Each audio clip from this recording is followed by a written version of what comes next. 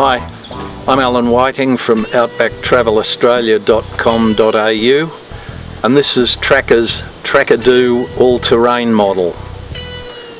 It has a much requested automated manual shift, so it can be driven like an automatic, but it has raised suspension and a rear diff lock, so it has some bush capability, but it has road-oriented tyres and it doesn't have as much underbody protection as the bush-ready ORP model. On the plus side, it's a cool 20 grand cheaper. Handling is flat on bitumen and the ride quality is quite good. We're not very heavily laden at the moment, so I've got moderate tyre pressures, but the tyres can be pumped up to quite high pressures. Trakkadu all-terrain is an automatic transmission. Well, it's not automatic, but it is a self-shifter. It's a DSG 7-speed. Volkswagen had a bit of trouble with the early DSG transmissions, but the company says all that has now been sorted.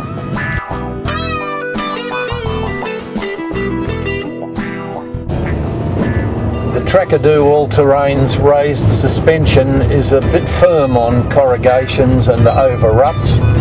It's okay, but it's European firm and not as compliant as the same suspension in the ORP model that has softer sidewall 75 series tyres. So the Trakkadu all-terrain goes very well on bitumen and on dirt. Let's see how it goes on our soft roader fire trail track.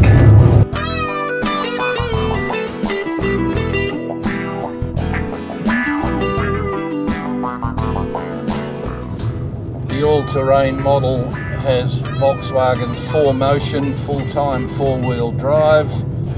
It doesn't have low-range gearing, but it does have a rear differential lock.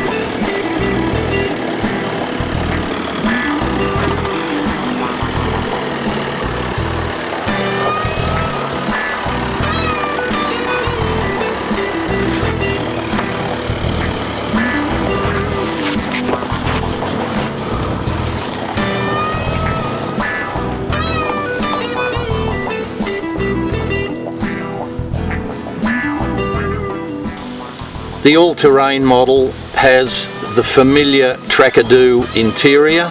It's very well designed and very well made. It's the same as fitted to the ORP models, and the video of that is on the outbacktravellaustralia.com.au website.